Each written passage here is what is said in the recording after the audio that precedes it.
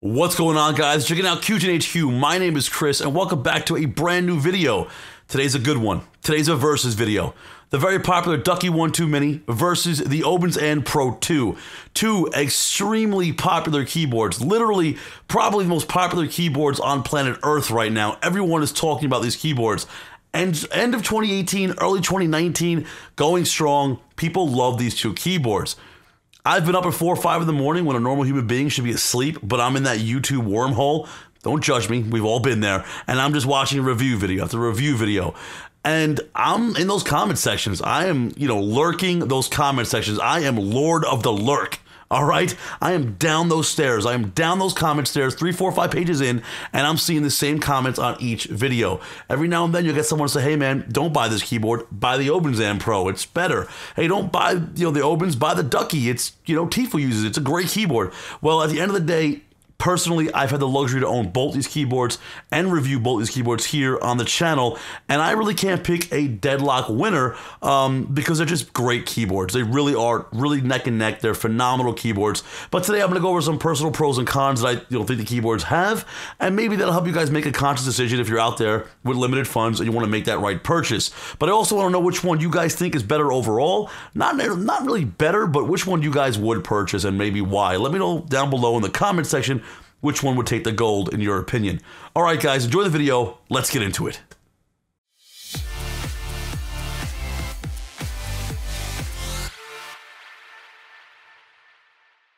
Okay, guys, the top left, we have the Ducky One 2 Mini. The bottom right, the Obens and Pro 2.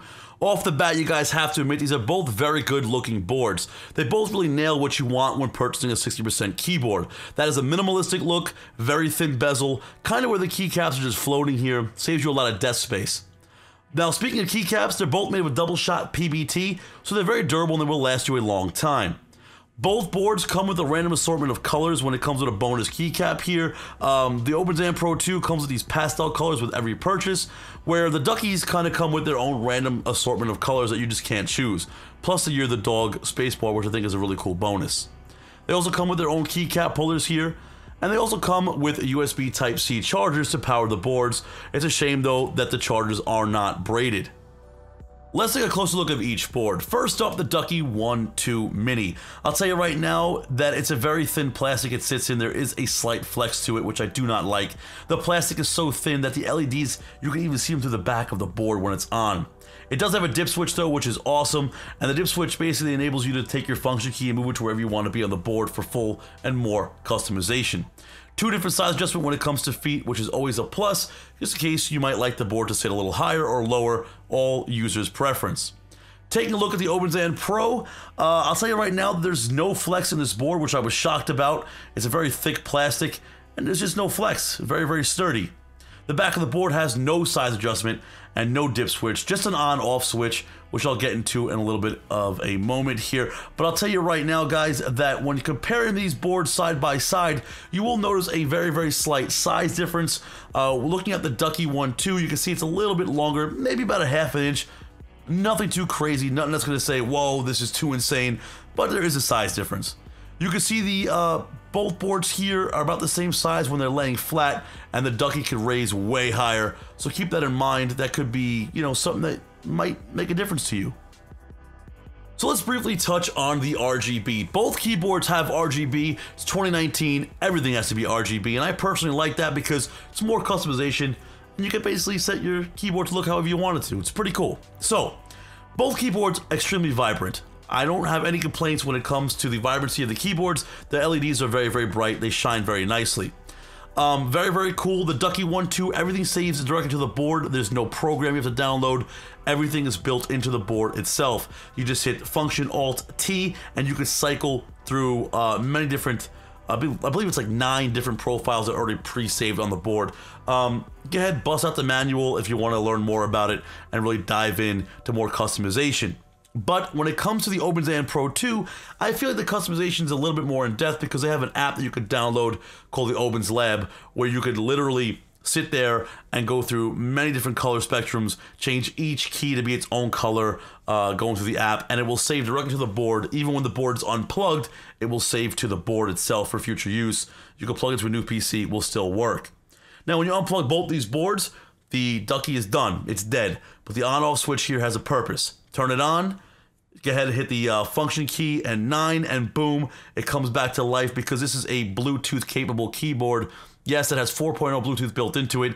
Does not ship with the dongle. If you have to plug it into something else, dongle's like 99 cents. You get it anywhere you want, but it does not come with it. Keep that in mind.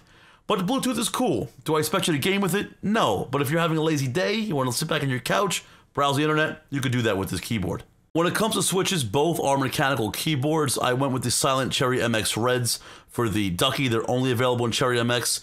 And then the Gatoron Blues in the And Pro. I believe there's new switches you can get for it now, though. Let's go ahead and do a little sound test.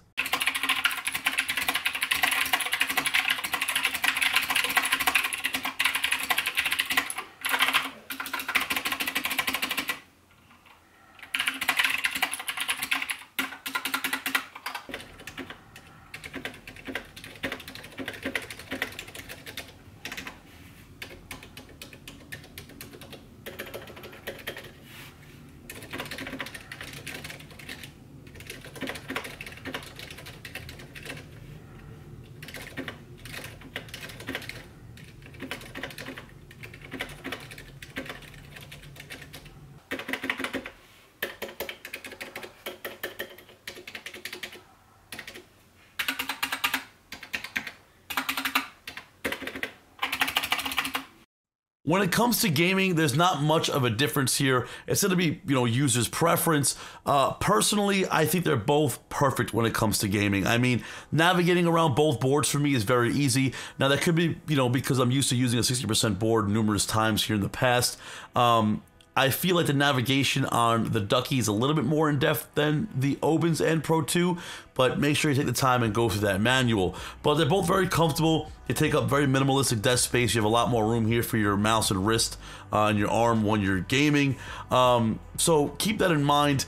If you're not used to using a 60% board, give yourself about a day and a half to get used to it. So let's go ahead and break down the final pros and cons of each board, do a little bit of a recap here. I'm going to go ahead and start with the Ducky. Off the bat, between the two, I like the Ducky look-wise a little bit more than the And Pro 2. I do like that they give you that little added Year the Dog spacebar. The other keycaps don't really, do anything for me because they're just too random. Some have LED pass-through, some don't. That's a little weird to me, but it's cool that you get them. But when it comes to keycaps, it's no big deal because you can always customize those.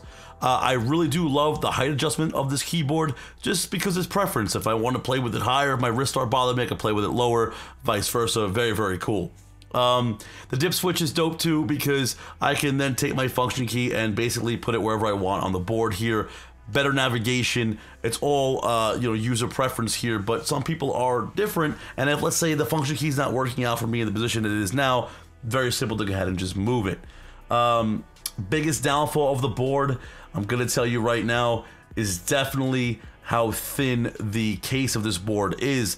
I stated earlier that you can even see the LEDs through the back if you really take a close look at it. And why does that bother me is because, is this board going to last me a year or two? After some wear and tear, will this board really hold up? I mean, right now, you're not going to hear any problems. It's still such a new board here, but will it last me in the long run? So I'm going to say right now, overall, I do love the Ducky. It's a great keyboard. Comes in at $100. The Silent Cherry MX Reds that I have here are $105. Every other Cherry MX is just a $100 price point. If you do want the Reds, regular Reds, you're looking at like a month and a half wait last time I checked. Keep that in mind. There is a 2 to 3 week wait just to get this board in general. So it is a very popular board. People are purchasing this board. Yet again, the RGB is beautiful. I love everything is saved to the board. There's really no major difference between both boards when it comes to RGB. Biggest downfall, though, I'm going to say, is the thin plastic of this board. But $100, not too bad. The Obens and Pro 2, a very solid mechanical gaming keyboard. Absolutely no flex in this board. It's a nice thick plastic. It's very, very comfortable, easy to navigate through. The RGB, super vibrant, just as vibrant as the Ducky. Has a little bit more customization than the Ducky does, but that comes at a price as having that application that you have to go ahead and download. It is very cool that everything saves to the board afterwards, even if you unplug it and disconnect the Bluetooth or whatever. speaking of the Bluetooth, that's a huge added bonus. Not when it comes to gaming, but a keyboard that you can just unplug and just kind of take anywhere with you and hook it up to another PC or a different device and just lay back on your couch or your bed and navigate. That's awesome. That takes your gaming keyboard. It's a little more versatile. Yeah, you might not be gaming with it, but I really do like that it has that Bluetooth capability. It's kind of a one-up here. The price of this keyboard is $80. It's a little bit cheaper than the Ducky One 2 Mini, but Obens is a Chinese company here, and they definitely don't have as much clout as Ducky does. They've not been around nearly as long as Ducky has been. But I feel that because it's such a new company, they kind of went the extra step here to make this keyboard a little bit more durable compared to, how Ducky went ahead with that thin plastic here. Biggest downfall of this keyboard, there's no height adjustment. You have to use the application to save everything to the board. The Bluetooth is cool, you can't game with it, but I guess that would be the biggest downfall. I mean, like I said in the beginning, both these keyboards are very, very awesome keyboards. I mean, just because the other keyboard, like I said, the Ducky's a little thin, I'm really not gonna not use it. I still want to use it. It's very comfortable. Navigation on the M Pro is a little bit easier than the Ducky. There's a lot of back and forth when it comes to these two keyboards, so I can see why they're so, highly spoken about. But now, I need to hear what your opinion is. I know this video is a little bit longer than I wanted it to be, but I had to just hit every single point. Let me know what you guys like about both keyboards, what you dislike about both keyboards, which keyboard you happen to like better, and why. I'm really curious to hear your opinion. If you guys are new here, please consider subscribing. I want to grow this community together with you guys, and I can do that with the help of you guys. Like the video, share it with a friend, follow me on all that social media, all those places. I do stream on Twitch from time to time. Come say what's up, play some Sea of Thieves, watch me do dumb things. Alright guys, hope the video helped you out. Like I said, your opinion matters most. Alright guys, I love each and every one of you. Peace out.